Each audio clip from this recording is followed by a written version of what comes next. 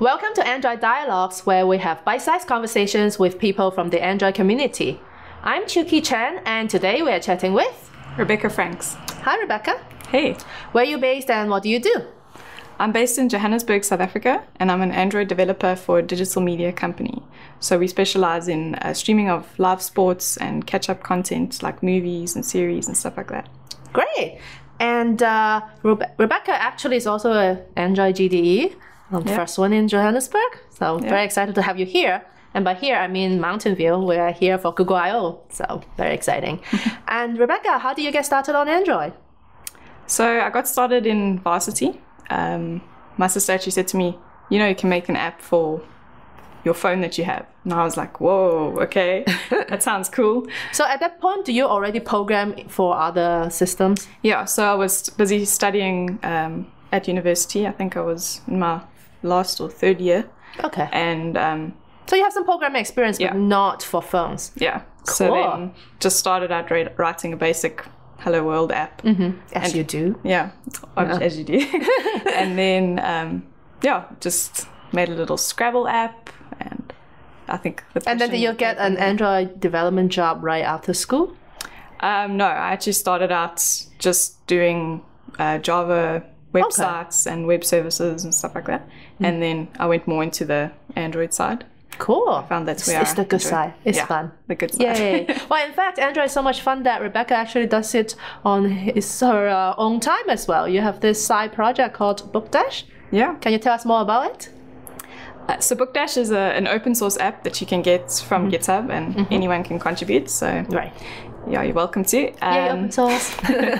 And what it is basically there's a non-profit organization in in South Africa called BookDash, and they do these what they call BookDash days, where they have volunteers come in, so designers, writers, and illustrators.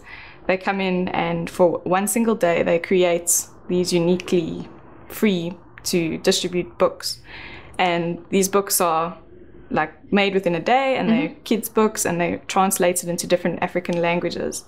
So the idea is to build up a repository of contents that anyone can distribute, and so that people have things to read, essentially. So the aim is to improve the education. Nice.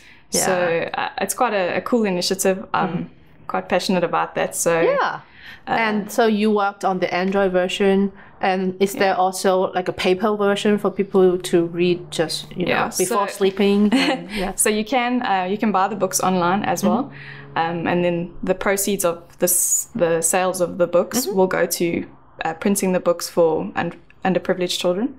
So they also distribute. They run a Thunder Fund. I don't know, they run things that you can donate to it, and then they print out whole runs of books. So in bulk, and then they can distribute it to a lot of people. So, I mean, they didn't have an app before, so I decided to write one for them. Cool. And we should be having an iOS version soon.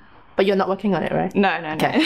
Well, I mean, not the problem. I mean, it's not like we don't like people who also work on iOS, but, you only have so much time. Yeah, no, it's a whole nother ball game. Let's go ahead and take a look at the app. Just kind of curious how you do that.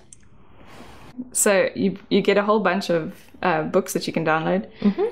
You can also change to a different language. So let me see. I don't speak Setswana. I don't think I speak any of these languages here. We'll stick with English.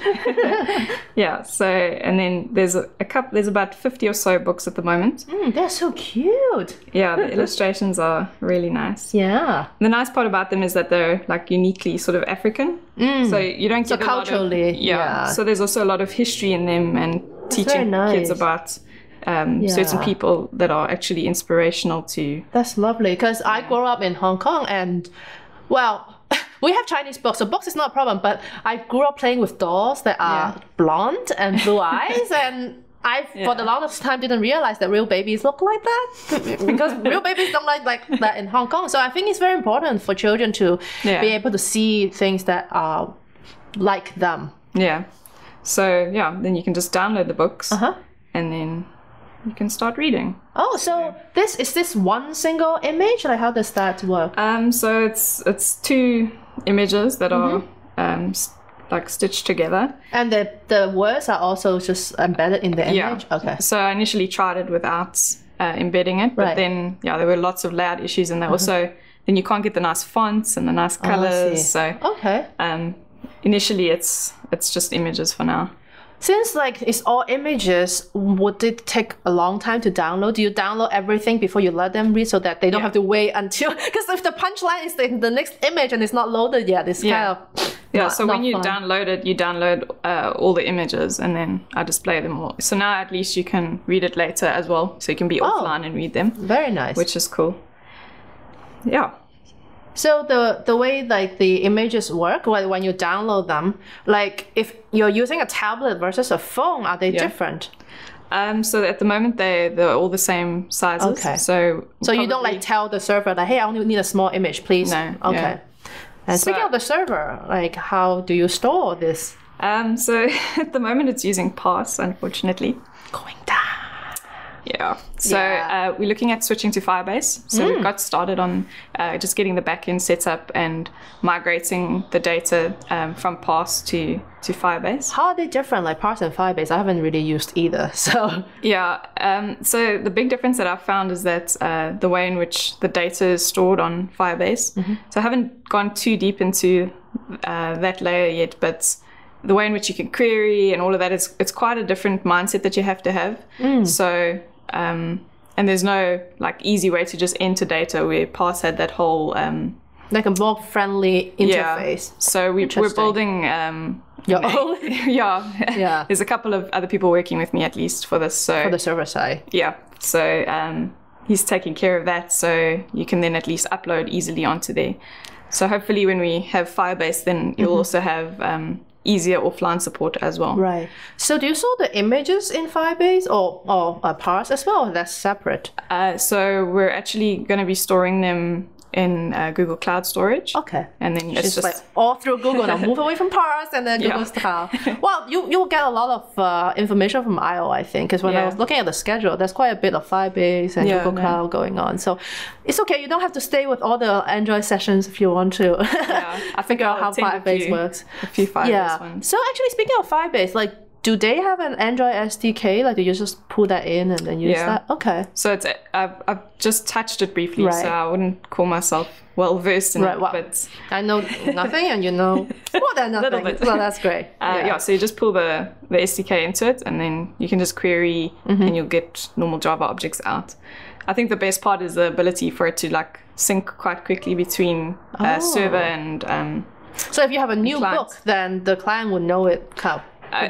There's no notifications yet. Okay. So I think we'll do that, but at least if you're in the app, it'll automatically refresh and get the new books. Nice. So it'll handle all of that for you. That's great. And is there a search functionality if I'm looking for a particular book?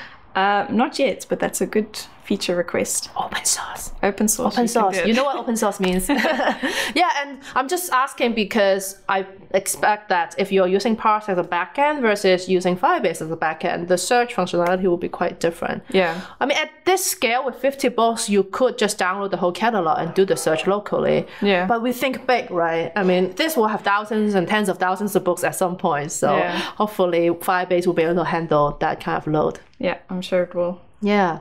Great. Is there anything you want to tell us about the project that I didn't cover? Like any really particular hard problem that you get into, or like any particular design that you thought, oh, you know, for example, is this a recycler view? Yeah. This is obviously just a recycler view. Well, not obvious. You could use grid view. I mean, there are other things you can be using. I had a couple of difficulties trying to size them correctly. So now at least it auto sizes them. So, I mean, it's not a very complicated app. It's just you can view all your downloads and. Oh, that's nice. And then you can delete them if you're running out of space. Yeah. So very simple, but takes up all my time. But I'm really glad that you're doing it because, well, you're using your skill in a way that help other people. Yeah. So that's wonderful. Great. And Rebecca, if people want to find out more about your projects and what you do, where can they find you on the internet? So you can go check out my blog, rigaroo.co.za. We'll put the link as well, but spell it. RIGGA ROO.co.za. And then also on Twitter @Riguru. Great. Yeah. Thank you so much for talking with us. Cool. Well, have a good time at I.O. Thank you. Bye.